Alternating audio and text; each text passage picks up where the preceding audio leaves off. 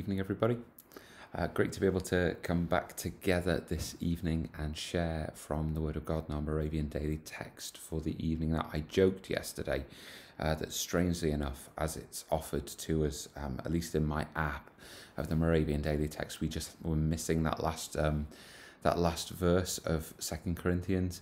And I don't know, Shakara, it isn't in today. Actually, we're going to begin with the letter to the Galatians, but just in case any of you completists would struggle with that, let me complete 2 Corinthians for you, where Paul finishes with, here it is interesting, the only Trinitarian blessing in his letters. You'll see how the letter to the Galatians begins a little different, but 2 Corinthians finishes with the grace of the Lord Jesus Christ and the love of God and the fellowship of the Holy Spirit be with you all. And if perhaps you're from a more traditional church setting and practice of worship, you might be really familiar with saying the grace in that fashion. Interesting. Paul not commonly putting the members of the Trinity together in that way. When he begins the letter to the Galatians, he talks about, verse 3, grace to you and peace from God our Father and the Lord Jesus Christ. God the Father and God the Son, Jesus Christ. But there you go.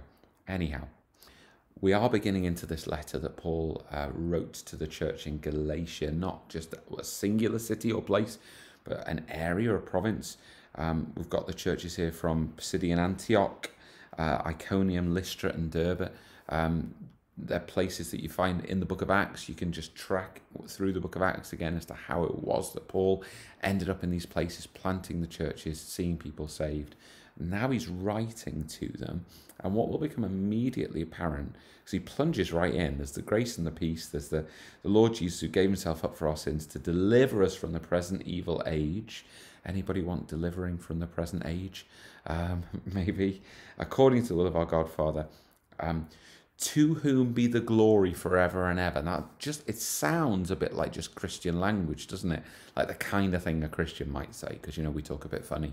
To whom be the glory forever and ever. But actually, this is intentional. Just as Paul, finishing his letter to the Corinthians with the grace of our Lord Jesus Christ, the love of God and the fellowship of the Holy Spirit, it's intentional. So here he's saying, actually, he's wanting to present glory to God because that's the intention of his life. The gospel matters. The trajectory of our lives matter. This Jesus who gave himself for our sins, he is the one to whom all glory and honor and power and majesty return. This is not just using words in a Christian-y kind of a way. This is an intention. And his intention is clear because it's contested. He dives right into, in verse 6, I am astonished. Paul, he comes across, doesn't he, in so many of his letters as quite fatherly. It's a fatherly thing to kind of have, the extremes of emotion and the big statements. Father's Day's coming up on Sunday. It doesn't take very long for we men to just drift into this.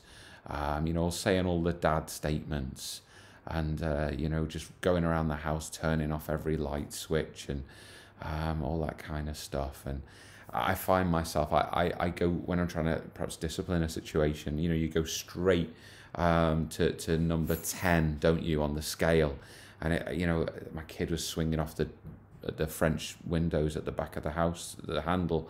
And so I responded with, you need to get off the handle. If you break it, you'll never go into the garden again. And Erin resists the urge to laugh at me. It's a bit of a dad thing to use kind of big language, big statements, go a little bit to extremes. But there's good reason here for Paul. I am astonished. Why? Because they're quickly deserting him who called you in the grace of Christ, turning to a different gospel. Does this sound familiar to you? Yeah. 2 Corinthians 11, we were just there, weren't we? And Paul was saying, look, these false teachers and apostles have been coming. They're preaching to you a different gospel. It seems insanity, doesn't it? The very idea of the word gospel is good news. Perhaps from our perspective, it seems intrinsically linked to the truth about Jesus. But all the way through Christian history, it's been contested. People have come with their own agendas, their own desire for self, They come actually motivated by the father of lies, Satan himself, to confuse and deceive and to lead astray. Here, most likely, people are coming with their, as was termed, the Judaizing kind of tendency, saying that, well as the cross of Christ, you need to be circumcised, you need to adhere to the Mosaic law, you need to do that, piling up works upon the grace of Jesus Christ, which we know is alone sufficient for salvation. Paul, interestingly, goes on to say, look, it doesn't matter who brings you these false gospels. He says, even if we or an angel from heaven should preach to you a gospel contrary to the one we preach to you, let him be accursed. An angel from heaven. Interesting, isn't it? I said that false gospels, false teachings, they're as old as the hills. But, you just look at something like Mormonism, for instance, that within its teaching says that an angelic visitor brought the new revelation. Paul clearly was, ahead of that.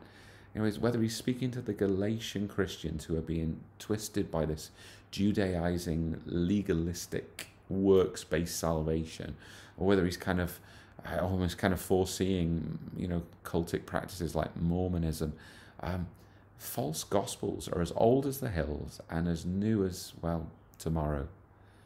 Always, always, always the gospel is contested because it is the truth. It is the saving truth, the only way for us to be presented right before God and know life in its fullness now and for eternity. This is how essential the gospel is. In that regard, it's not so surprising that it should be so contested, nor is it so surprising that Paul should be so forceful in his language in defense of it. He says again, if anyone is preaching to you a gospel contrary to the one you received, let him be accursed. Come on, you might not consider yourself to have preached something false to others. Maybe you wouldn't. But do you preach falsehood to your own heart? Do you preach the falsehood that you need to work a little bit harder to earn your salvation? Do you preach the falsehood that maybe there's just a little bit of hidden wisdom here or there, and somehow you're getting to know the really true truth? Who are you trying to please? Paul says, are we trying to seek the approval of man or of God? Please man or God? No, we're servants of Jesus. So we're servants of his truth. We're servants of his cross. We're servants of the wisdom that is only revealed by Christ. It's not man's gospel, it's God's gospel. We don't get to play around with these eternal truths. We received it through the revelation of Jesus Christ, and everything else, secondary at best, irrelevant at worst. Come on. These things, they consistently come up. So I want us just to do it for a minute or two. Just look at our own hearts and say, what gospel am I believing? What gospel am I preaching to my heart? What gospel does my life preach to those around me? I might not try and preach with my mouth a false gospel, but my life might preach things that aren't really true about Jesus. Come on, we just rest for a minute and ask the Holy Spirit to show us these things, these false gospels that really do captivate our hearts. Come on, Holy Spirit, would you convict us of sin and show us where it is we're believing things that aren't true about Jesus and the gospel. I'm just going to take a moment with you, God. Help us in this.